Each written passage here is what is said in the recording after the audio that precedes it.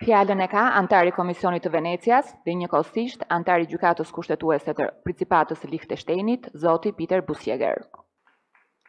Your Excellency, President of the Albanian Republic. Shkëlqësia juaj, Presidenti i Republikës së Shqipërisë, antar të Parlamentit, Kryetari i Gjykatës Kushtetuese, Ministri i Drejtësisë, të nderuar antarë të këtij parlamenti, zonë dhe zotërinj, në emër të Komisionit të Venecias, unë jam shumë i nderuar që jam ftuar për të t'ju adresuar juve në këtë konferencë të nderuar që feston për vjetorin e 25 të Kushtetutës shqiptare. Ky është një jubile i shënuar, jo vetëm duke u parë nga historia e gjatë kushtetuese e Shqipërisë, por gjithashtu duke u parë edhe nga perspektiva ndërkombëtare, duke pasur parasysh faktin që kohëzgjatja mesatare e një kushtetute është vetëm 19 vjet në çdo vend të botës, siç e tregojnë në studime akademike, por Kushtetuta e Shqipërisë është në fuqi për një çerek shekulli dhe kjo ka provuar tashmë që është më shumë e qëndrueshme se shumë kushtetuta në të gjithë botën. Pra, bindja e thellë e saj që drejtësia, paqja, harmonia dhe bashkëpunimi ndërmjet kombeve janë vlerat më të larta të humanitetit, e cila shprehet në rrjeshtin e 6 të preamblës së saj, në të vërtetë duhet të inspirojë bërësit e kushtetutave në të gjithë botën. Kjo, gjithashtu, është plotësisht në harmoni me qëllimet e siguruara nga Këshilli i Evropës dhe Komisioni i Venecias. Marrëdhëniet ndërmjet Komisionit të Venecias dhe autoriteteve shqiptare janë të gjata dhe të frutshme.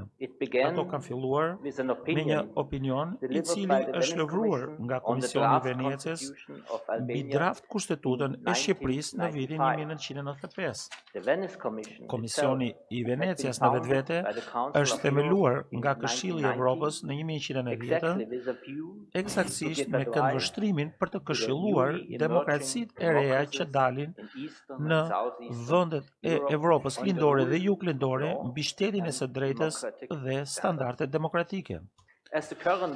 Si përfaqësues aktual i Principatës së Liechtensteinit në Komisionin e Venecias, është një kënaqësi e madhe për mua që të gjej që një nga raporterët që ka shërbyer në atë kohë si një nga ekspertët e Komisionit të Venecias është paraardhësi im, zoti Gerard Batliner. Që atëherë, marrëdhëniet ndërmjet Shqipërisë dhe Komisionit të Venecias janë intensifikuar. Për më shumë se 3 dekada, 37 opinione duke përfshirë disa informime miqësore janë hartuar. Ky numër ilustron përpjekjet e vazhdueshme për të forcuar demokracinë dhe shtetin e së drejtës në Shqipëri, si dhe gjithashtu duke vazhduar mbështetjen nga Komisioni i Venecias. Në komentarin e tyre mbi draft Kushtetutën e Shqipërisë të vitit 1995, e cila më vonë u refuzua, grupi jon i raportuesve shpreh besimin e tyre që kjo draft constitution përfaqësonte një përpjekje serioze për të mirëtuar një kushtetutë në pajtueshmëri me kriteret e Këshillit të Evropës për demokracinë.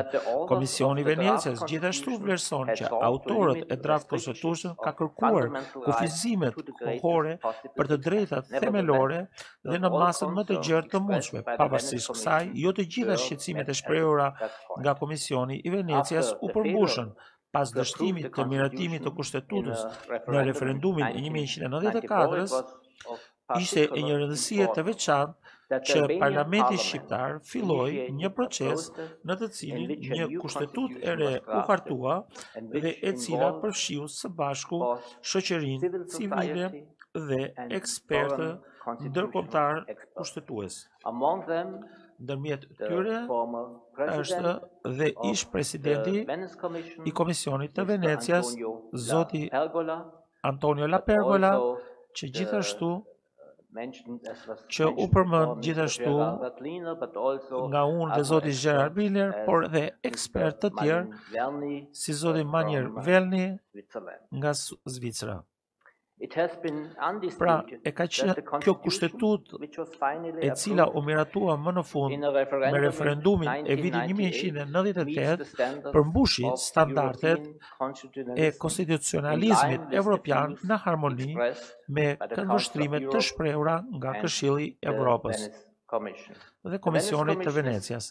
Komisioni i Venecias është krenar për të thënë që do kontribuojë në këtë dokument themelor të demokracisë dhe shtetit së drejtës në Shqipëri. Për gjatë viteve, Kushtetuta ka provuar që është një dokument i gjallë, i aftë për të treguar shtetin e së drejtës dhe demokracinë në vendin tuaj, por gjithashtu ka përmbushur sfidat kushtetuese dhe ndryshimet e vazhdueshme. Në disa opinione, Komisioni i Venecias ka dhënë ekspertizën e vet mbi interpretimin e Kushtetutës së Shqipërisë, për shembull,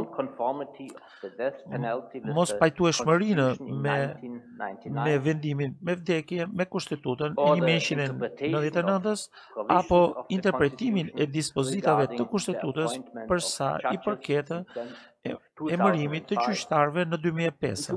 Në 2008, Komisioni i Venecias gjithashtu levroi një opinion mbi ndryshimet e Kushtetutës, të cilat më përpara ishin kaluar nga Parlamenti i Shqipërisë. Megjithatë, ishte u theksuar që kishte nevojë për një diskutim publik më të gjerë përpara miratimit të këtyre ndryshimeve kushtetuese. Komisioni i Venecias pa që këto ndryshime ishin në përgjithësi në harmoni me standardet kushtetuese të Këshillit të Evropës. Në vitin 2015-2016 ka pasur një dialog intensiv ndërmjet Komisionit të Venecias dhe Parlamentit Shqiptar për një rishikim kryesor të Kushtetutës. Më së fundi, Komisioni i Venecias komentoi punën e kryer nga autoritetet shqiptare dhe ekspertët e komisioneve parlamentare për sa i përket reformës kushtetuese në drejtësi, duke ritheksuar që reforma në gjyqësor nuk duhet të ndalonte në një nivel kushtetues, por kishte nevojë edhe për një paketë ligjesh për të rregulluar aspektet thelbësore për të pasur një gjyqësor të pavarur dhe efikas. Këto janë disa nga shembujt të bashkëpunimit të gjatë dhe të frutshëm ndërmjet Komisionit të Venecias dhe autoriteteve shqiptare. Në të gjitha rastet, qëllimi ka qenë implementimi i parimeve të Komisionit të Venecias për demokraci nëpërmjet ligjit. Pra, të nderuar antarë të këtij parlamenti, më lejoni mua që në emër të Komisionit të Venecias të përgëzoj popullin shqiptar dhe përfaqësuesit e tij në këtë përvjetor të 25 të Kushtetutës së tyre. Unë kam shumë shpresë që kjo kushtetutë do të gjithashtu përmbushi sfidat e së ardhmes, siç përmendet në preamblën e saj, pra përcaktimi për të ndërtuar një shtet shoqëror dhe demokratik duke mbështetur në të drejtat e njeriut dhe duke garantuar këto të drejtat e njeriut dhe liri dhe në shtetin e së drejtës, dhe që bashkëpunimi ndërmjet Komisionit të Venecias dhe institucioneve shqiptare do të vazhdojë në mënyrë të ngushtë dhe të frutshme. Faleminderit shumë.